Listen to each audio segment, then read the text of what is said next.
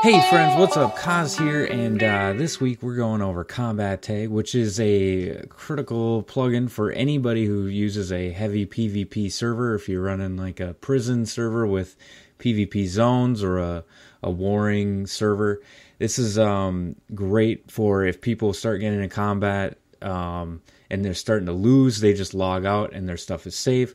This combats that in two ways. There's two ways you can set up. One, you can have it spawn an NPC player with all of the player's items, and you can kill that NPC and get all those items and XP and all that stuff. Or you can just turn that off, and then you can just have them immediately die when they log out, and they lose all their items. It's spewed everywhere, and anybody can get it.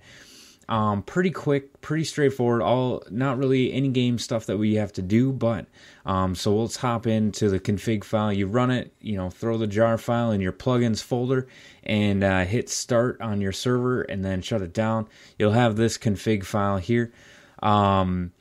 Pretty straightforward.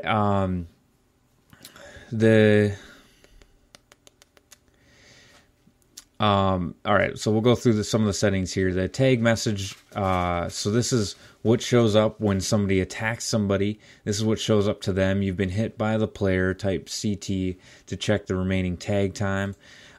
This one will block. I'm not actually sure what that one does. We'll leave that one. The other one is don't spawn in World Guard regions. So if you're in if they go run to a region where PvP is off, or something like that, it won't spawn the NPC there. Few other things. Only damager is tagged, so only if you get hit, you're the only one who gets tagged, not the person who's tagged, who's doing the tagging. And then it also show them how long they've been tagged for. If you do a /CT, this is the message that'll show up. Or if they're not in combat, you can disable certain commands while they're in combat, like TP, fly, stuff like that. Now this is what changes how the whole thing operates. You put insta-kill on true, and when they log out, it'll kill them immediately rather than spawning the NPC. I personally don't really see the purpose of the NPC, so I just put this one on true and then let it go. This will be the NPC name, so you can call it like loser or coward or whatever if you want to do that. You can turn this send message when tagged. You can have it message somebody. You can block the teleport. Now I found this useful for if you're running like a survival games plugin or anything that will teleport players around as well. You can put this one on true or on false, and it won't block teleportation from plugins, but then it also won't block like TP teleporting, stuff like that. So it's key.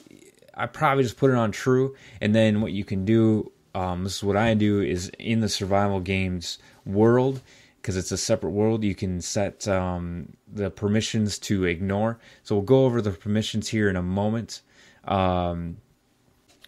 So the permissions is CombatTag.ignore.